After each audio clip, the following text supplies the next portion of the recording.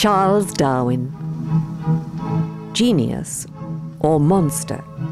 The name immediately arouses controversy among the biblical religions who attack the scientific theory of evolution with a verve reminiscent of the Spanish Inquisition in full cry. So what makes Darwin's theory so dangerous?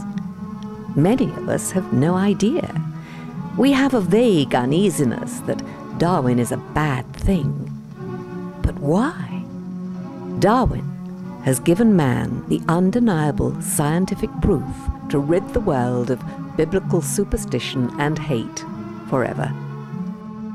That is why men of God will lie to courts, cheat and mislead their congregations, use false degrees, and misquote whenever the feeling takes them to prove that their version of the beginning of life is the right one, even without a scrap of evidence.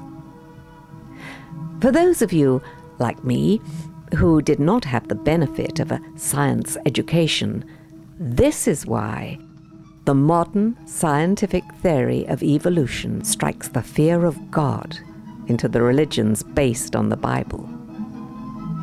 It is simple and devastating.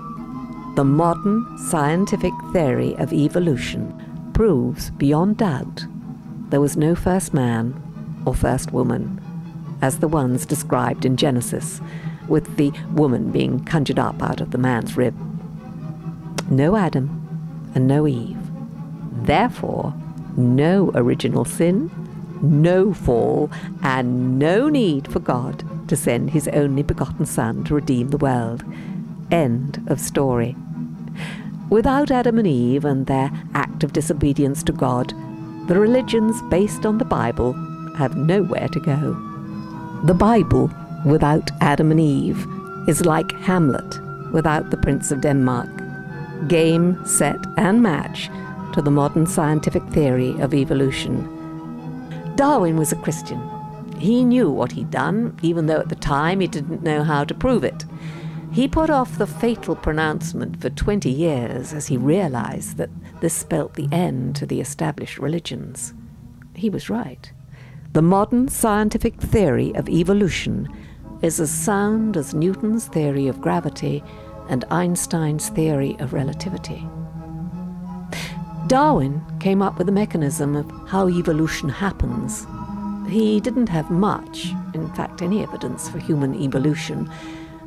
The reason we know Adam and Eve didn't exist came primarily after Darwin. We have now the genetic evidence that relates us to greater apes, fossil evidence showing our primate origins, and DNA marker evidence that traces our origins precisely to a matrilineal ancestor of 150,000 years ago and a patrilineal ancestor of 60,000 years ago. Darwin showed us the mechanism for how evolution works. But the physical evidence is the conclusive proof that we did in fact evolve and did not come from Adam and Eve. What's so perfect about all the evidence is that it is all consistent with the same time frame, the same place, and the same means.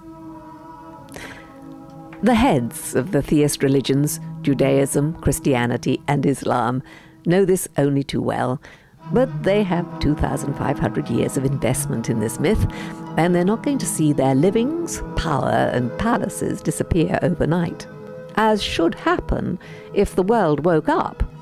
So many of them, notably the creationists, have embarked on the impossible task of proving Darwin wrong.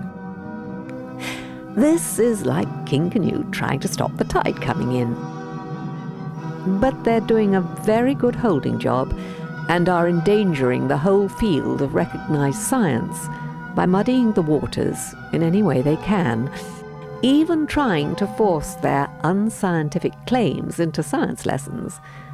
The point is, and must be stressed over and over again, that Darwin's original insight proves without question there was no first man and no first woman, no Adam, no Eve, no first humans to commit the original sin. It does not prove there is no God. It doesn't have to. That is not the theory's purpose. The Big Bang and how life began is not dealt with by Darwin. But the first humans and original sin are. There may be a God, but it is not the God of the Bible. Humans are not born in a state of sin and do not need to be redeemed.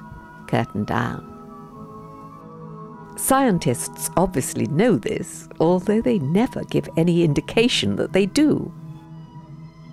If today's scientists had had the benefit of a sound religious education, they would know just how devastating this little fact can be if you are a believer. You have to believe in Adam and Eve and the fall of man, or else there is no point to what follows. Darwin's insight proves the Bible is a work of fiction, and it's time to put it back on the shelf and enjoy life, free from the fear of a bad-tempered God, and go out and smell the roses.